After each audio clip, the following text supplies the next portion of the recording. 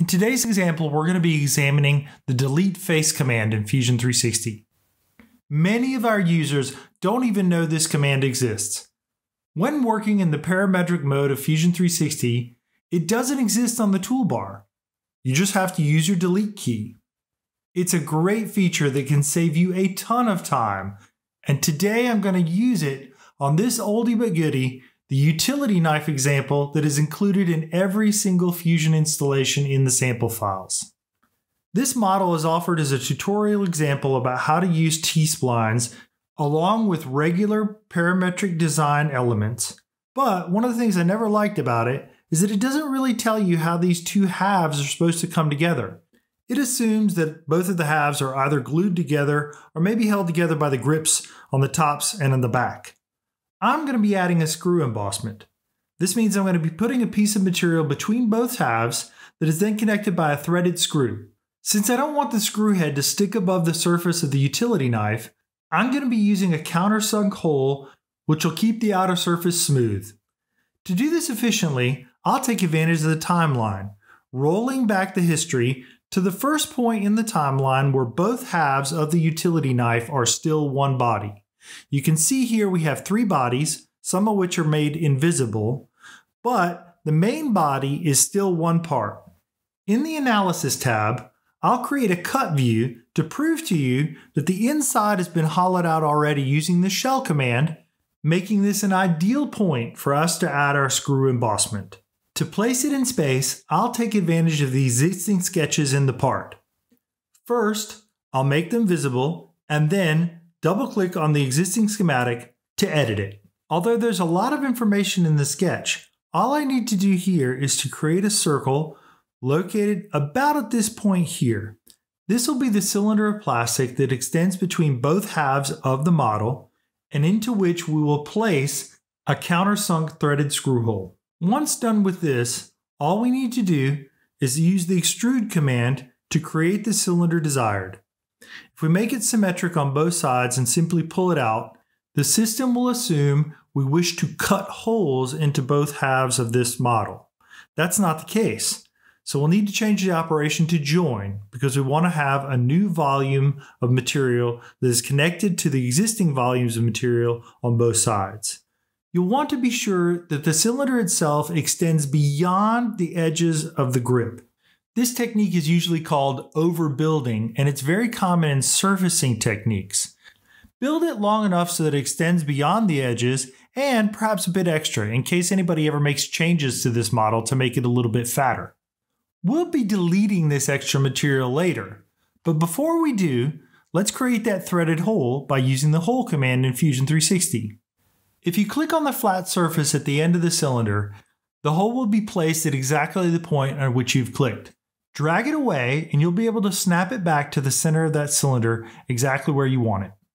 At this point, all you'll be doing is adjusting the size and form of your threaded hole. You'll need to have a countersunk hole with the countersunk just big enough to fit your screw head. It should be deep enough so that the head of the screw doesn't protrude beyond the outer surface of the utility knife. And at the threaded end, you want to make sure you have a minimum wall thickness on the other side of the handle. All these sizes will vary depending on the size of the screw that you want to put in. But at the end, you should have something like this. You'll have an extra bit of material with a countersunk threaded screw going through it. And all you have to do now is select these two surfaces and press the delete key. Fusion will heal the surfaces remaining automatically.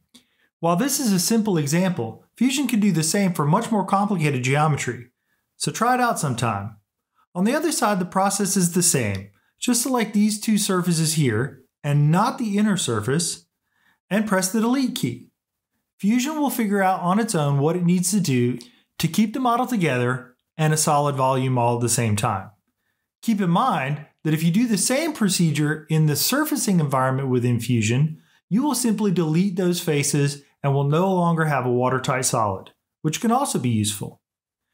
Now we have a countersunk bore within our boss, which allows us to screw both halves of this model together. If we turn on the cut view again though, we'll see that that cylinder in the middle is still a straight cylinder. This would cause problems getting it out of a mold, so we might want to put a draft angle on this. The easiest way to do this would be to go back into the model and add a draft angle. If we go to the timeline and move it one step forward until we have the split between both halves, we'll have an easy way to create that draft angle. Using the draft command, we can then go in and select that central face as the pull face. Selecting the surface of one cylinder will allow us to show the draft angle being applied, in this case 5 degrees. The other half of the cylinder also needs to be selected, of course, and to do this efficiently, I'll turn on the other half and I'll show you another little known feature of Fusion 360. By holding your left mouse button for 2 seconds or longer, you'll get a multi-select window which will allow you to select everything that is behind your cursor at the moment, even if it's not visible on screen. We can change the draft type to symmetry and then flip its direction to make sure that the pull out of the mold is in the right way. This multi-select feature of Fusion 360 is really powerful, but unfortunately, because it's not on the toolbar, people don't know it's there. Remember this the next time you're trying to click onto something that you can't easily see. It'll save you a lot of trouble. The final step is an easy one. Simply roll the timeline all the way back to the end and everything should rebuild as normal. Only this time with a screw embossment. Turning off one half of the model, we can examine the interior cutting assembly. Using the existing Fusion 360 joints, we can pull back the assembly and see if the clearances still make sense. If they hadn't, all we would need to do is go into that initial layout sketch and change the position of the boss. I hope this quick tutorial on how to use the delete face command within Fusion 360 was useful for you, and as always, I wish you the best of luck.